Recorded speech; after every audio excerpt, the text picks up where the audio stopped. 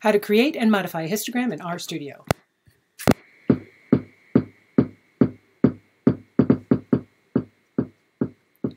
We're interested in working with actors' ages. These are the ages of actors who won an Oscar for Best Actor in certain years.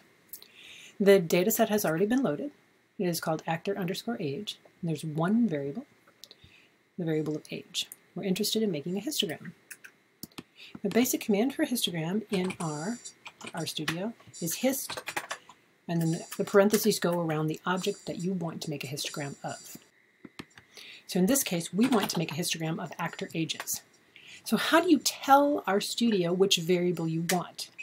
The first thing you want to put in is the name of the data set or the data frame, then a $, and then the name of the variable. And you will get a histogram. The rest of what you want to do with it is to play around with how it looks. You can control a number of different things about this histogram. In fact, there's a lot you can control about a histogram. To see a list of all the options or to get some help on any command, just like you could use help to describe a data set, you can use help for a command. So you'll type in here help, parenthesis, hist, because that's the command we're interested in finding help on. And help will appear in the help window. General description, and all of these things are things that you can change in the histogram.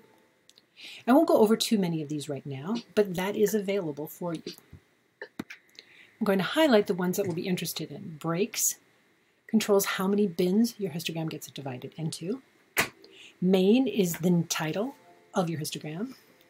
The X label and the Y label, those are the names or the labels that you put onto the axes.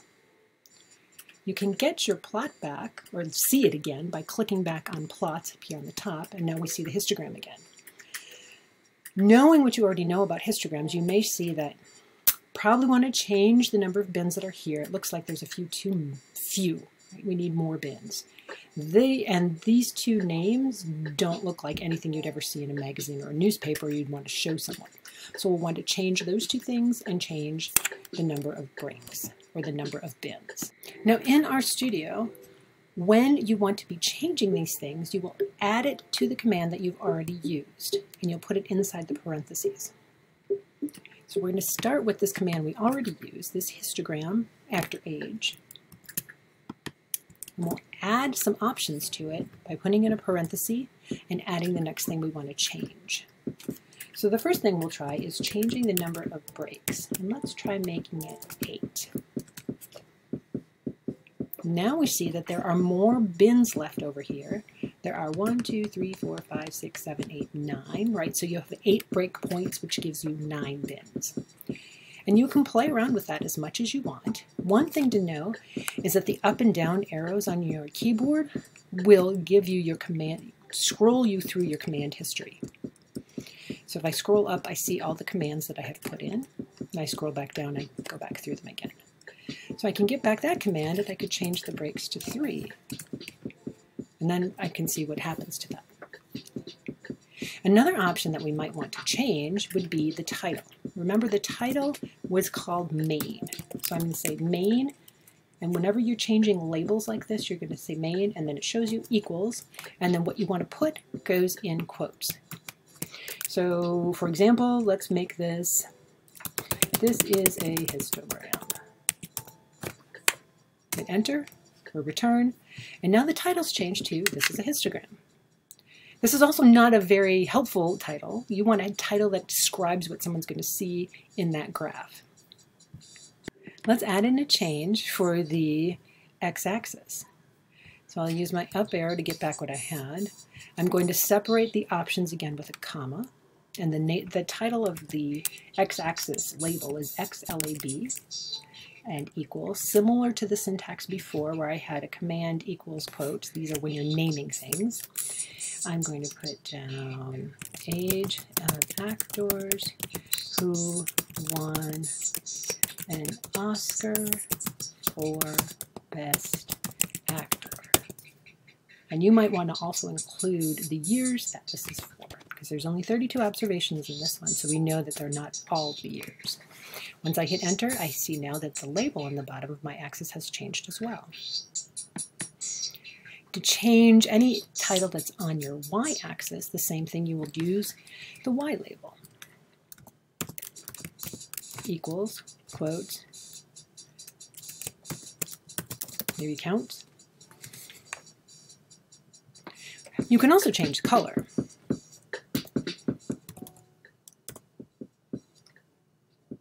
That's not color to be used to fill the bars. I think cyan is an option. Oh, it doesn't like that. We can also check back to the help to see what it should have been.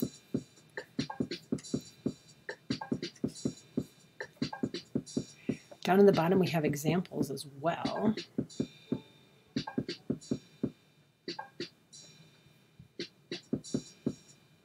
think cyan has to be in quotes. So notice the error message that it gave me. It said error and blah, blah, blah, blah, blah, which doesn't make any sense. But then at the very end it says object cyan not found. So it doesn't like that I called it cyan. Right? What it needed to be was the color needed to be in quotes. Right? We could change it to yellow or blue. Anyway, you can play around with these things. This is the basic way that you can get a histogram and how to change the bins. Use the breaks command, how to change the title, use main, how to change the label on the x-axis, xlab, on the y-axis, ylab. All of the options are in here, and you can feel free to explore that. Thank you. This has been how to create and modify a histogram in RStudio.